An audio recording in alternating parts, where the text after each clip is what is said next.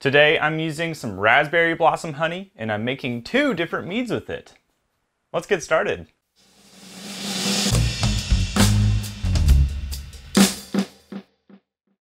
So in today's video, I'm splitting a 1-gallon raspberry mead into 2 different things. I am leaving one as a traditional raspberry blossom mead, and then the other one I am adding some hops into. Now, I've already made this mead, and so I'm going to walk you through the whole process. Essentially, it was pretty easy to do, and I'm hoping that both products are very nice. Here is the main recipe I started with. I had all of my honey and my water and my yeast and put them into the fermenter. Mixed it all up. I used the Lutra Kveik yeast, the raspberry blossom honey, and of course water to start. And then I added some diammonium phosphate as a yeast nutrient. Super simple. That's the starting point for this mead.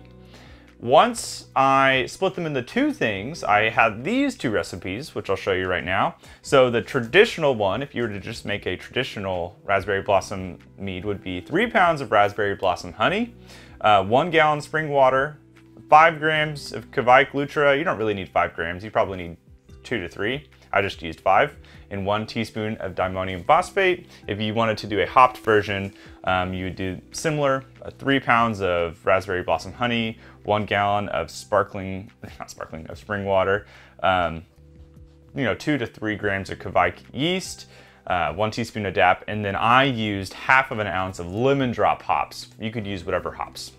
So we've mixed in our honey, water, yeast for this base of this mead, and now we are going to take a gravity reading. I took a gravity reading and found that it was setting at 1.072, which is somewhere in that realm of, I think, a 9%-ish mead. I'll put it somewhere, but it had a good starting point. The Kveik yeast will go through that entire gravity.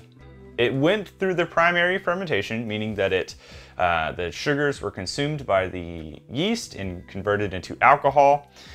After that primary fermentation, it ended at 1.000, which means that it went dry, quote. This is where we split it into 2 different batches. So I put half gallon into one thing and half gallon into another. And I left one alone, which was my traditional. I just left it alone for the moment, just to settle down.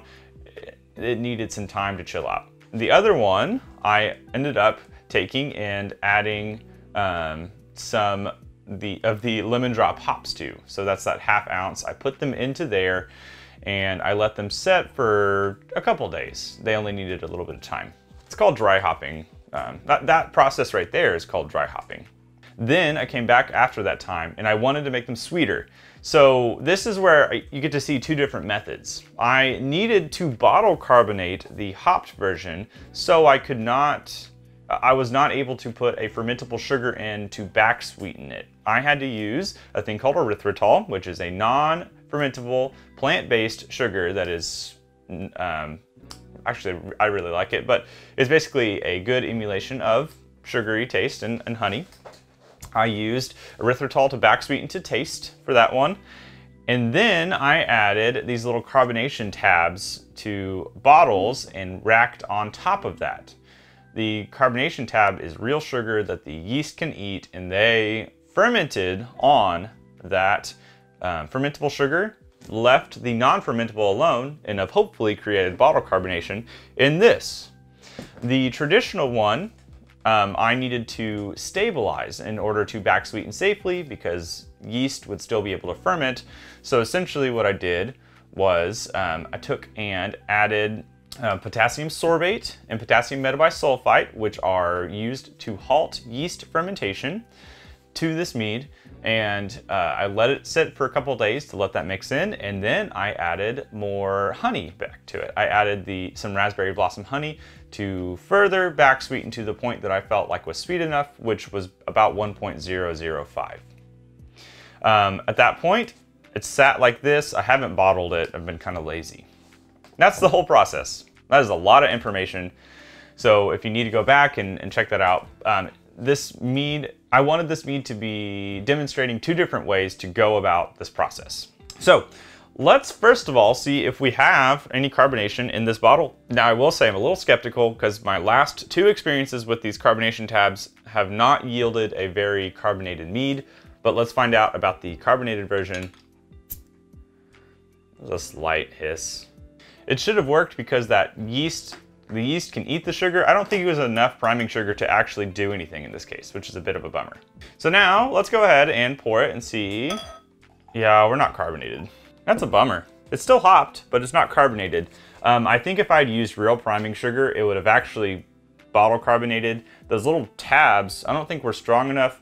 I didn't rack completely off my yeast, and so there were theoretically yeast in there.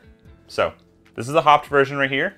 This is the non-hopped. You can see the hopped is actually surprisingly clearer than the non-hopped. This is the traditional, and it has a little bit of problem to it, which is interesting.